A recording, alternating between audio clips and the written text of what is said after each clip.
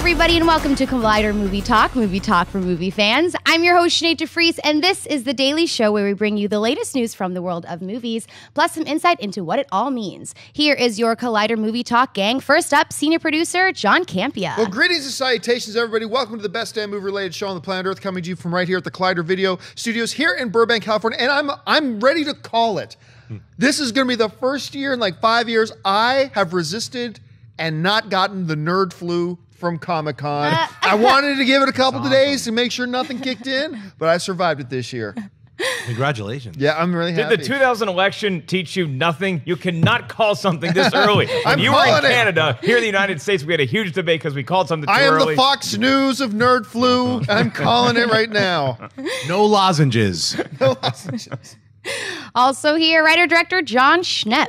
And I as well, only had a partial sickness on Saturday. You had like the nerd sniffles. Yeah, nerd sniffles. I rested on Saturday, got better, and no lasting nerd flu, no nerd con crud, whatever you want to call it. Everything's okay. And Mark Ellis. I'm calling out the nerd flu. You know where I live. Come on, bring it on. I've never got the nerd flu, never will get the nerd flu. That's pretty, hey, I'd be afraid, Ellis. That's pretty, All right, the new Fantastic Four film opens in just a few weeks on August 7th, and many fans online have begun to speculate about what we may see in the post-credits scene. However, at this past week's Comic-Con in San Diego, actor Jamie Bell, who plays Ben Grimm, aka The Thing, said the following: "No, we don't have a post-credits scene. It does leave the door wide open for a lot of different movies. I think this movie really focuses on the origins of each character individually, how they get their powers, how they learn to deal with them, how they learn to harness them.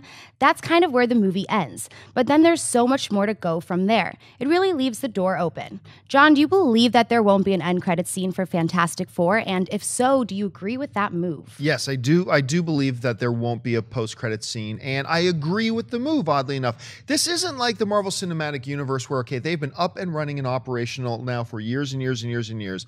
And let's look back to that first Iron Man post-credit scene. Okay, Nick Fury just shows up and mentions Avengers. That post-credit scene did not corner Marvel or Kevin Feige in any creative direction at all, except that now you're kind of stuck with having to use Samuel L. Jackson, which they had fully intended to use anyway. With Fantastic Four, this is their first movie. They've already announced the release date for the second one, but why creatively tie your hands now? Why set up a post-credit scene now that sets something up specifically, unless you do what Avengers did, what you did in Iron Man 1 with just something very vague, but why paint yourself into a corner now when you still got a few months that you can change the script, do different things, you've still got some time, why paint yourself into a corner now? So yeah, I do believe there will be no post-credit scene, and I would have been totally happy and fine with it if they did have a post-credit scene, but I also think it's probably a pretty, wise move, a pretty shrewd move at this point to not have one in it and just see how things go. So that's how I see it anyway. Schnepp, what about you? Yeah, I mean, once again, it's Fox. Marvel's the ones the company that's been doing these post-credit scenes, and then some other companies kind of jumped on the bandwagon, but I don't necessarily see them having to do one. If they did one, it would be cool, but I don't need one, so... See, I don't trust actors as much as I trust directors when they say there isn't going to be a post-credit scene, so I'm not 100% sure that we won't see one. As a fan, I'd love to see one that hints at either the Silver Surfer or X-Men or some sort of tie-in, but if they're not ready to make that leap, if they don't have that, whether it's studio rights or it's we just don't know which direction we want to take this story at, then you should not put the cart in front of the horse. Like, the worst thing you could do is hint at a character and then say, oh, well, no, we either don't have the rights to that character anymore, or we don't really want to go in that direction anymore, or this one didn't test well. So it's a smart, safe move to not have a post-credit scene unless you're sure you're going that way. Remember, we talked about this months ago, that they might want to do some sort of crossover in the future with the Fantastic Four and X-Men, who both right now are still at Fox. And Fox, the X-Men, by the way, had a sweet post-credit scene in the Wolverine that was hinting at X-Men Days of Future Past. Very good one. So, but that's all in the same universe. Yeah. So if you had like a Silver Surfer pop in or somebody else from the Fantastic Four universe already, then that is something I could rationalize more. But I hope that there's some sort of hint within the movie to a bigger universe than just these characters, because I think that's neat. Ant-Man executed that brilliantly, as most of you guys are going to see this weekend. Yes, it did. So we'll see. It's not going to break my heart either way, but now as a fan, I'm totally on the side of like, yeah, I kind of like post-credit scenes, so it'd be kind of cool to see one, but I understand not having one. Plus, the Fantastic Four have like the incredible rogues gallery. They could have the Red Ghost, like this weird old man with 3 strange apes. He's experimenting on them. You know, it's like no one would know what that is. You know, the funny thing too is that the post-credit scene is supposed to just be this extra little bonus, right? Now, we as film fans, we've morphed it into we are owed a post-credit scene. Right. So now, when there is before it was when there was a post-credit scene, it's like, hey, this is news. There's a post-credit scene in the movie. Right. But now it's like, if there's not a post-credit scene, why is there no post-credit scene? That's like, because movies aren't supposed to have post-credit scenes. They're bonuses, but we are evolving. Now we've kind of come to expect them.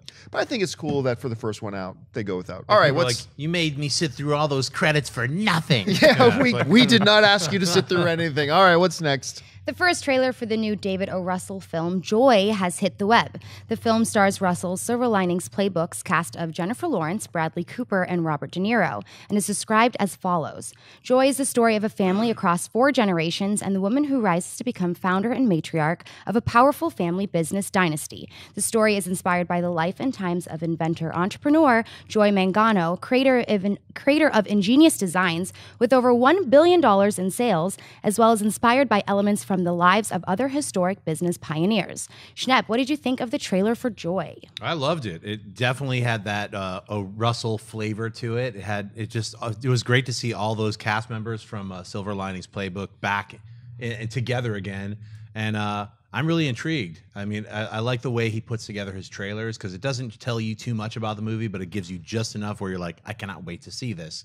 So I cannot wait to see this film. So 100%. I cannot wait to see this film, but the trailer did literally nothing for me. Like because the description that Sinead just read to us is like, okay, it's got David O. Russell, it's got the same stars from Silver Linings Playbook. It's this cool story about this entrepreneur named Joy. Movie's called Joy. That's all I needed to know. And then you just show me all these random scenes, and it just like it didn't look like anything. I didn't get anything out of it. I understand nothing about the story. I just know the famous people that are going to be on screen in this movie. I'm not a huge fan of that Rolling Stones song. You can't always get what you want. I understand it's a great tune. I think therein lies the hatred, Ellis, is the song. Because the trailer for me, it says, here's what your life is supposed to be. It's like a storybook. And then here's what your life really is, a series of strange, horrible things happening. And that's what I got out of it. Yeah, I didn't get that out of it, but maybe I was just watching. That hating. Maybe watching on your phone isn't the best way to watch a trailer, but I just didn't care about the trailer. I care about the movie, not the trailer. See, this trailer is a perfect example of this phenomenon. A number of years ago,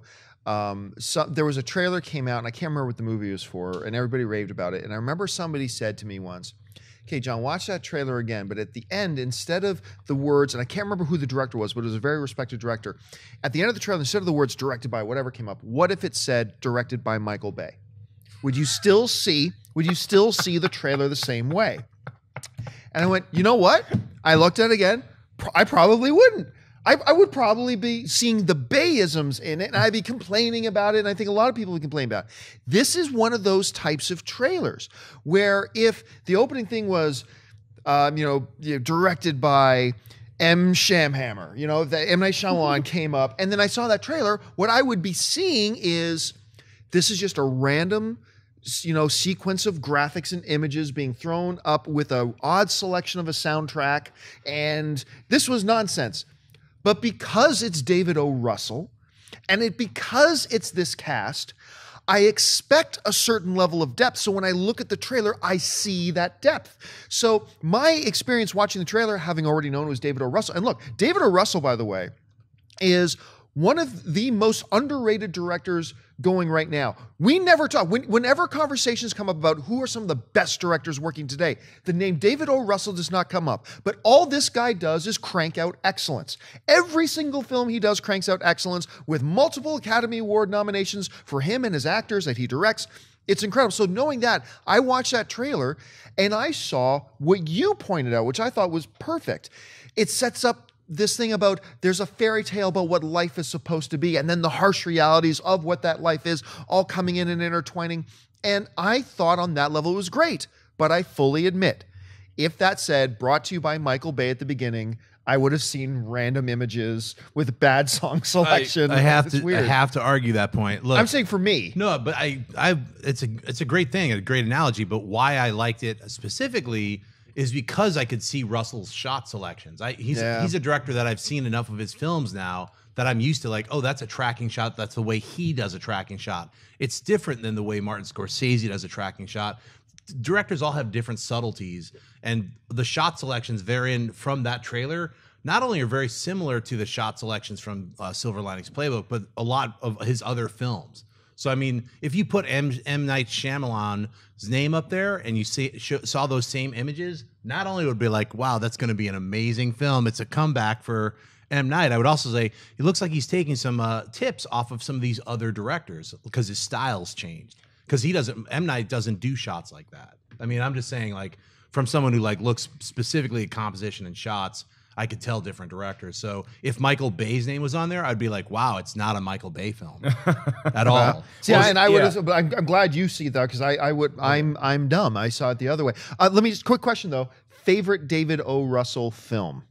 Three Kings. I'd probably go The Fighter if I had to, off the top of my head, because that movie encompassed everything that guy's really good at. American Hustle, I thought was really good, but I think some people were disappointed by it. I don't know that it was an Academy Award level film. Silver Linings Playbook is also way up there for me too. Right. So I hope this movie's good.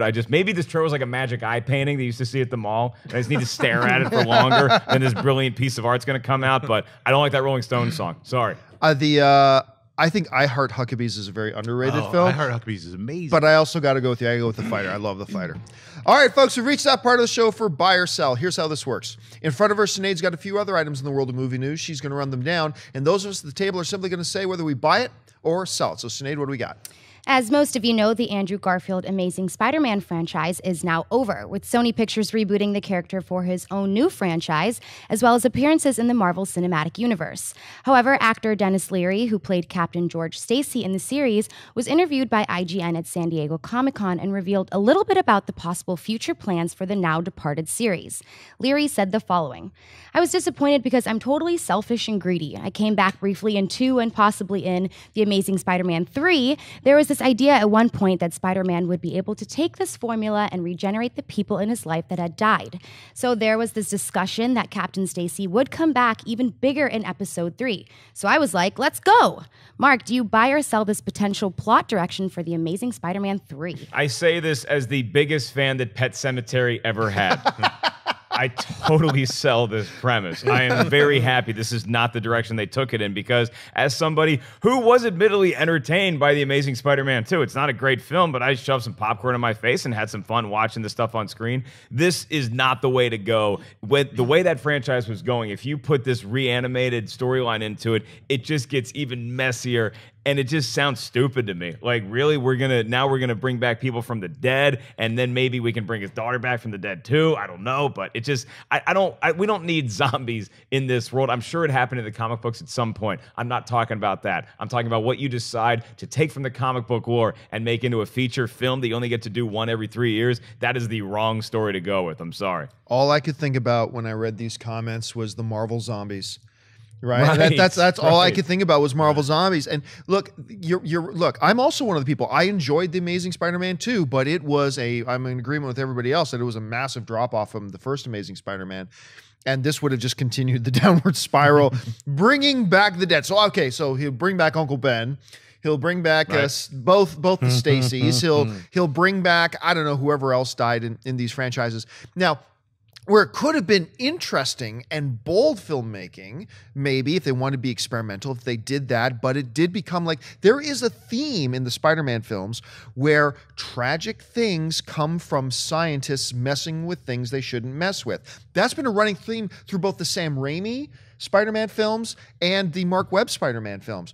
So if Peter Parker then get caught up in that, tried that, and all of a sudden the Stacys and Uncle Ben start turning bad and they're zombies and they're killing other people, whatever. And now in some tragic, dramatic end, Peter's got to kill Uncle Ben again. Even that doesn't work. I'm trying to make something up and I'm losing. So no, I sell it. That would have been a horrible idea. This made me laugh so hard when I read it this morning because all I could think about was that cutout scene from The Amazing Spider-Man 2, which was Norman Osborn's head in a a cryogenic tank that they didn't have there. He's like, I'm still alive, and it makes perfect sense when you hear this thing from Dennis Leary. They're gonna it sounds so horrible. Like, it's no secret that I thought Amazing Spider-Man 2 was garbage. I hated it. And this just would have been worse. This would have been like, poo on the top of a cherry on top of a mountain of crap. It would have been like unbelievable. Like, just hearing that, I was like, that is so against anything that Spider-Man. You could pick like the Jackal made a clone of Gwen Stacy back in the 70s, and that was like really weird, strange comic book storytelling. This just sounds horrible. But I will say that Shep and I are happy to bring Dennis Leary into our Aunt May production. Yes, Spicy Larry. It's going under the code name Spicy Larry, but we've been working starring on Marissa Tomei. Yeah, there's a lot of people that we've already talked to are going to be in it. Star-studded. We'd love Dennis Leary to be involved if you want to be in, and we could bring you back to life, kill you multiple times in the movie, and every time you just keep coming back more eroded, sort of like American Werewolf in London. Let's talk. All right, what's next? The first new Teenage Mutant Ninja Turtles was a surprise hit last year, taking in $485 million worldwide from a $125 million production budget. And the sequel hits theaters in June 2016. One of the new additions to the series, Arrow star Stephen Amell, recently spoke about his character Casey Jones and how we shouldn't expect the same guy from the comics or cartoons. Amell said the following: "It's certainly not your father's or your younger self's Casey Jones, but that's because we meet him at a very different time in his development. He is not the Casey Jones that a lot of comic fans have come to know and love. He is a guy with a job that lives in New York and loves hockey. When things go awry and when he goes through the normal methods of what someone would do when they're a law-abiding citizen and he's met with laughter and scorn, he decides to take things into his own hands." John, do you buy or sell Amell's statements? First of all, I'm a huge Stephen Amell fan. I think the guy is great. I don't watch his show anymore because I think Arrow went to crap, but he is amazing, and I'm really excited that he's in this film. And if you know anything about him, he himself is a massive hockey fan. If you watch any LA Kings game, at some point they'll show him in his season seats, standing there hanging out. And I'm really excited he's in this movie, and I buy this. When you're making an adaptation, I harp on this all the time, whether it's based on a book or based on a comic or based on an old TV show or based on anything. Your first priority is do what is best for the movie. Do things that will make your movie a better movie. Your first priority is not be faithful to the original source material. That is not your first priority. And I think if making Casey Jones exactly the way he was in the comics or the cartoons, whatever, and there have been different iterations of him in those platforms, by the way, too. If that was what was best for your movie, then you do that. But if you say, you know what, if we have this character, Casey Jones, but we make him do this and this and this, it fits better into our movie overall, then that's what you should do. I love filmmakers taking on their own takes on these characters. So for me, it's a buy. Schnepp? Yeah, unfortunately, I'm so unfamiliar with the Teenage Mutant Ninja Turtles, like heroes and villains, that, I saw that image and I was like, he looks cool.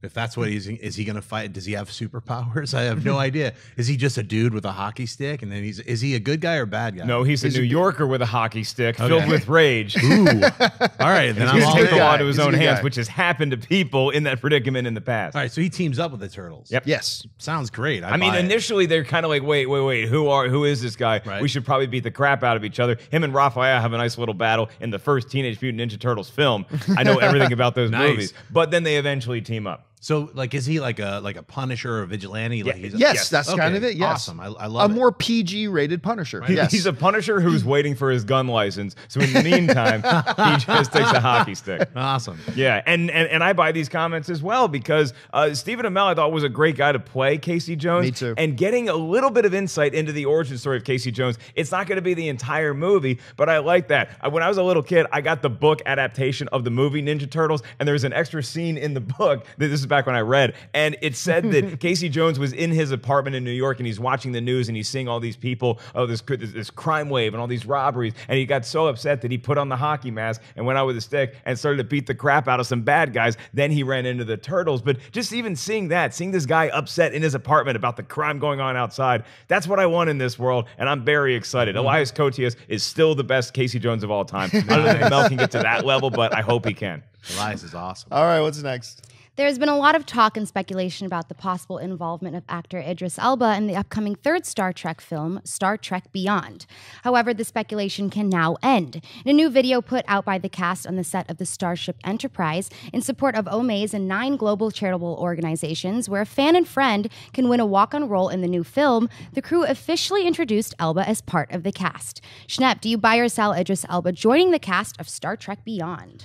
I buy it, but are you going to be the captain of a ship or something? They're all pointing towards the captain's chair. It's not a walk-on role. They're like, you're going to be the captain. I'd be like, can I please get that? If it's just a walk-on, you're next to some schlubby alien in the background, forget it. I totally buy Idris Elba. I think he's great. I love him as an actor. He's fantastic. Luther is an incredible TV series that I saw him in. I love him as Hemdell. He's everything he's been in. He's been fantastic. I first saw him in The Wire. It's an incredible role. Stringer Bell, fantastic role. That's the role that made him, that put him on the map. And he's incredible. He's an amazing addition to anyone who can ever get that guy to be in anything. They've just upped and plussed their whole whatever. So I'm all for it. Yeah, well, I sell the fact that the cast still has to shop at Old Navy, but I buy the fact that this guy is going to be in this movie. And now, originally, when we talked about this rumor is that he might play a Klingon, which I thought was really an interesting take and putting his talents to use in a new way if he was a villain or if they ended up teaming up like that. But anytime you get this guy as part of your production, especially in a huge budget franchise like this, which, he was rumored for Bond forever, and maybe he still takes the mantle once Daniel Craig is done. But until that happens, having this guy in your franchise blockbuster is a huge plus for me. I'm buying this big time. There's nothing but buy for this. First of all, let's bring a little bit of attention to their cause. This thing they're doing with Omaze, if you watch the video, go to omaze.com and I'm sure you can find the video. It's a very clever put together video with all the cast walking around the Starship Enterprise and doing all this stuff, and then they bring in Idris Elba and they're all on the bridge of the Enterprise, and all of a sudden disco lights come on and music starts playing, and when the beat drops, Idris Elba drops down the floor, starts breakdancing for it. It's actually pretty good, and it's to support a great cause. I think you put in $10 and you're entered to win this prize of you and a friend getting a walk-on role, and all the proceeds go to these 9 global charities. It's a really great cause. Look it up. Idris Elba. What he has going for him right now is, I don't know that anybody brings a more powerful presence to the screen just when they walk on it than Idris does. And you pointed out The Wire and all these other things. Even when he was in comedies like The Office. Remember he was on 2 seasons of The Office? Was he? Yeah, where he was the new boss of The Office when Michael left. For a short time, Michael left, and he was the new boss. He was hilarious in this. I love this little film that he did with Jeffrey Dean Morgan, who was the comedian in Watchmen, and more importantly, he was in Supernatural. And Chris Evans called The Losers. Nobody watched that movie, and I really liked The Loser. And he was actually in it with why am I drawing a blank on her name? Zoe Saldana. Thank you very much. Zoe Saldana was also in that film. I remember that movie. Yes, that movie's cool. Yeah. I like that movie. I think it's really underrated. So this is all buy all the way. I think this is a terrific idea. All right, folks, we've reached that part of the show for Mailbag. And today's Mailbag segment is brought to you by our good friends over at AMC Theaters. Listen, if you guys have a topic or a question you'd like us to address on the show, you can email us anytime at collidervideo@gmail.com. Send on in your questions and let's see if we can get it on the show. So for now, Sinead, what's in the mailbag? Grady writes, as we know, it's been well over a year since Peter Billingsley wrapped production on the Term Life film. Do you feel that there are production issues in the pipes, or do you feel a brief gap between the trailer release and the movie hitting theaters, with it supposedly having a 2015 release date? Being an extra in this film, I'm totally stoked for this project to drop. Yeah, as far as I know, I'm concerned, though. I am concerned, because as far as I know, it's still supposed to come out this year. But as of right now, I do not believe it has an official release date. It's just kind of says 2015. I fear a little bit that this may go the same way of Stretch. Yes. And, remember that where Stretch was supposed to come out, that Chris Pine movie? was supposed to come out, and then it, just kind of meandered around. And all of a sudden, it was a VOD thing, and I fear that. But as far as I know, the plan's still there. If you don't know anything about this thing, Term Life, it's a really cool idea. Vince Vaughn, and I don't think it's a comedy either. I think it's supposed to be more serious. Vince Vaughn has an estranged daughter, and he wants the one good thing in his life that he wants to do. He wants to do one good thing in his life. So he takes out a life insurance policy on himself and makes his estranged daughter the beneficiary. The problem is there's a contract out on his life that's so big that every hitman in the city is trying to kill him. And his life insurance policy doesn't become vested or doesn't kick in for another 24 hours. So the movie's basically about him needing to survive just 24 more hours, stay alive, so that his daughter can get the life insurance. I think it's a great idea. I love to see Vince Vaughn in this type of role after seeing what he's been doing on the new True Detective. So as far as I know, it's still coming. But like you, I am worried. Mark, have you heard anything about it? The premise that you just described sounds like it could be multiple things. It might be very dramatic and dark. It might be a dark comedy, and that could be the reason why the release date feels like it might be postponed, is because the studio is saying, no, this needs to be lighter, this needs to be funnier, we need a different ending to this. Vince Vaughn usually has movies come out around Thanksgiving, which is the time families all want to go together, like The Delivery Man or something like that. So maybe they were trying to position it as that, and then they screen the film and it doesn't quite hit that demographic they're hoping for, so it gets pushed a little bit. But I'd like to see this. It sounds like a cool idea and a new step for Vince Vaughn. I also love Haley Steinfeld, and Peter Billingsley. He was Ralphie from A Christmas Story. How do you not root for that guy? Get your movie out. It sounds like a VOD release to me. I mean, no. I mean, not that. It sounds like that's what they're going for. I'd like to see it in the theater as well, but that there's nothing. Even the trailer got taken down, basically, is what we were talking about. Yeah, I couldn't find it anywhere, actually. It just sounds like they're like, all right, if we don't hear about it in the next 2 months, it's not going to be coming out for Christmas. So maybe they're just pushing it to January or February as a release. It's hard to tell, but I don't think it's going to come out in 2015. Do us a favor, guys. If you know anything about, if you've heard any other information, have some links to share, jump in the comment section and share them, because we would love to know. All right, Sinead, what's next? Andy writes, hey guys, I was just wondering if you could clarify something for me. With the recent announcement that Phil Lord and Chris Miller will be directing the Star Wars anthology Han Solo spinoff, do you think that they will still be attached to The Flash in the animated Spider-Man movies?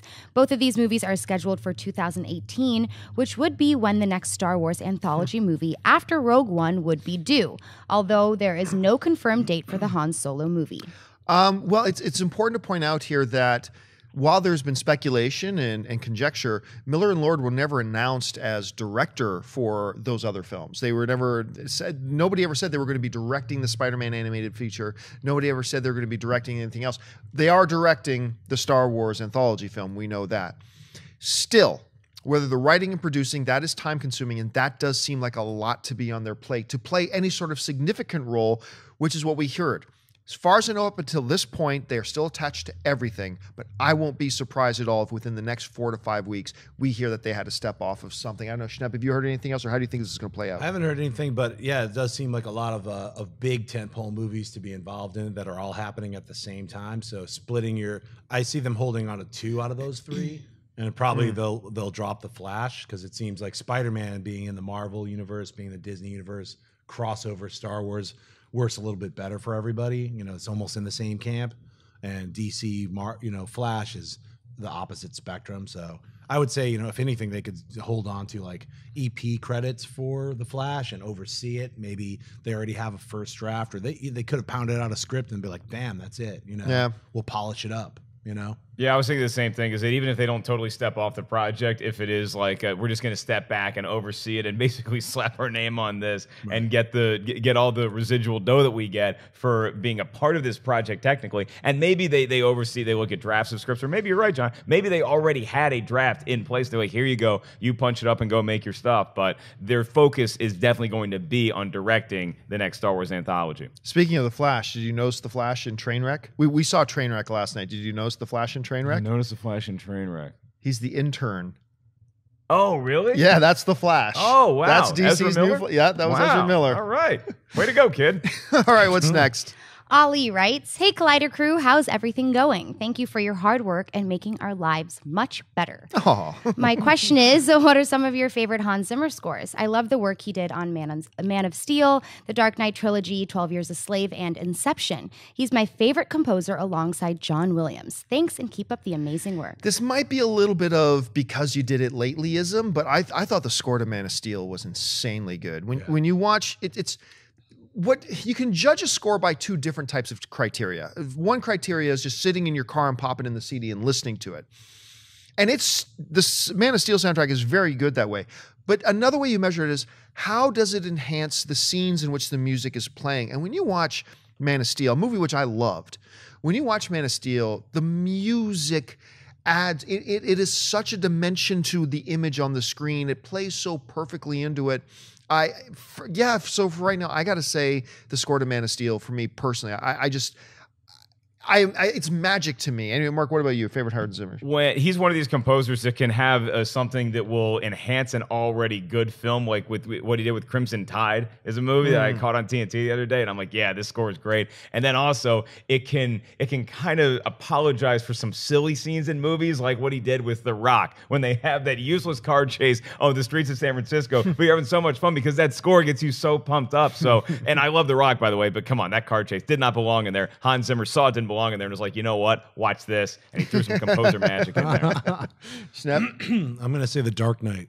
I love that score. And I love how especially the Joker's theme, the way he just like put together all different kinds of sound effects of like needles dropping and metal scraping. And I mean, he really, really worked his magic. I also love Man of Steel too. He's an Interstellar. I mean, almost everything. And Inception too, right? Yeah. All of his scores are great. He really puts a lot. By the down. way, you spoke too soon about resisting the nerd flu, I think. I know. I can hear progressively getting sinking in worse. its claws. Somebody would be like, "Yo, fat man, drink some water." I'd have to, all right.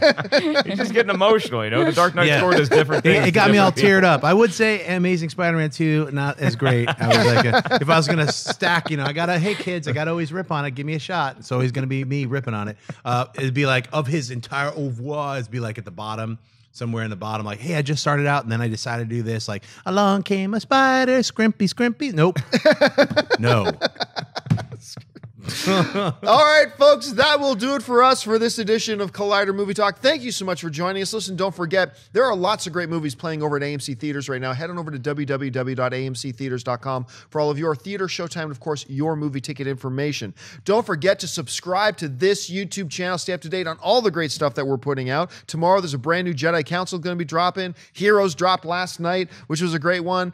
So just stay up to date on everything we're doing. Don't forget, guys, you can also follow us on Twitter, just at Collider Video, and follow us on Instagram as well at Collider Video. And for some reason, Christian Harloff is back there. I'm sure he's periscoping right now. The guy can't get off that. I want to thank the people sitting at the table with me, sitting over here to our left, the soon-to-be deadly infectious person, Jon Schnepp. Schnepp, where can people find you online? I'm avoiding the con crowd.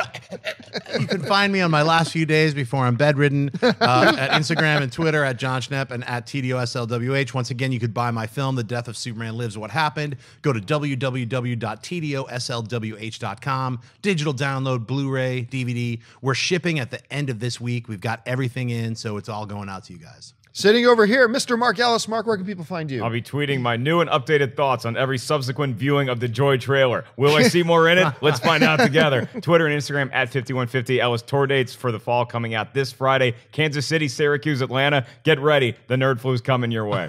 Our lovely host today, the unshakable Sinead DeFries. Sinead, where can people find you online? Well, I'll be staying the heck away from Jon Schnepp, that's for sure. Yeah, no, it's not happening. And also, I'm online, Twitter, Instagram, everything else, at Sinead DeFries and at thatsoshinead.com. And you can follow me on Twitter and Facebook, YouTube, whatever, just at Jon Campea. Special thanks to the guys in the room. We got Dennis Zen, we got Wendy Lee, we got Ray Ora back there. And thank you to you guys so much for joining us. Don't forget, most important part of the show is not what we have to say. It's what you have to say. Jump down to the comments section and leave your thoughts on any or all the topics that we discussed here today. That'll do it for us, guys. My name's Jon Campea for Collider Video, and until next time, bye-bye.